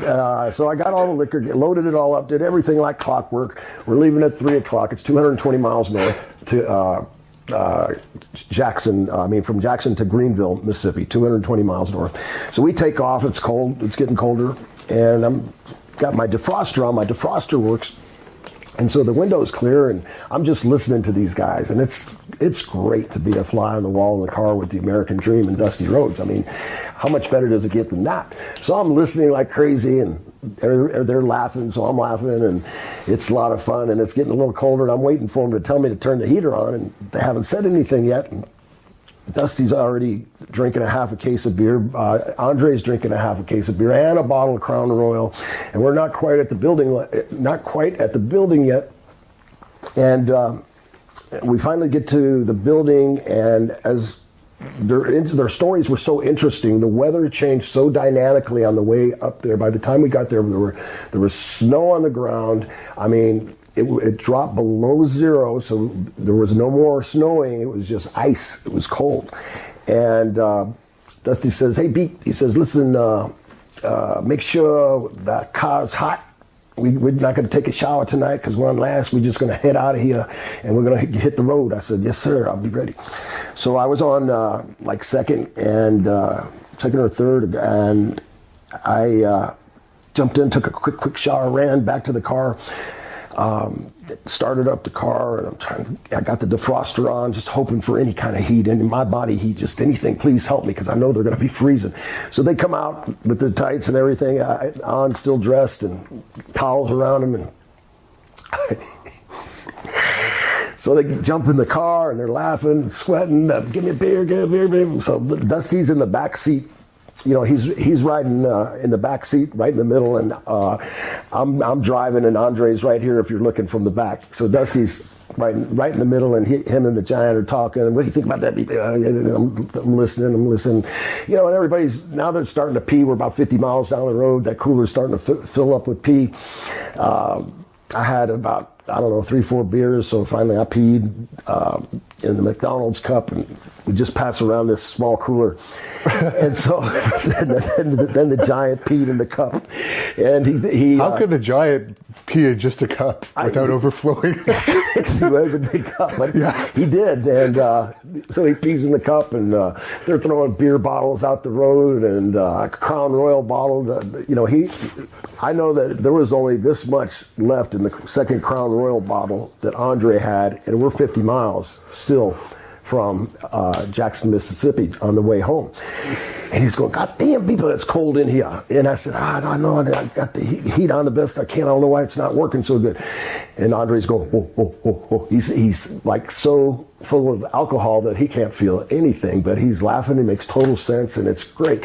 So anyway, we're laughing some more, and Andre's got to pee again, and Dusty grabs the cooler. He's got it on top of his lap, and somebody said something that was really, really funny. And all of a sudden, Andre goes like this and laughs forward, and when he goes backwards, my seat in my Lincoln Continental pops, and it falls back on Dusty, and that cooler busted wide open on his lap, and it's got all that hot urine over his whole body, and he cuts the world's worst promo on me, or the best promo. I mean, he was calling me everything but a man. I mean, he was calling me all kinds of names, saying, "God damn, people, you're blackballed. You'll never work again. You just embarrassed the dream in front of the greatest superstar, the two greatest superstars in the wrestling industry. Andre the Giant watched you piss all over me. I can't believe you did that, people." I said, "I didn't do it. I didn't do it. I didn't do it." And Andre's laughing so hard. So, we get back, and Dusty's mad at me for the next a few days.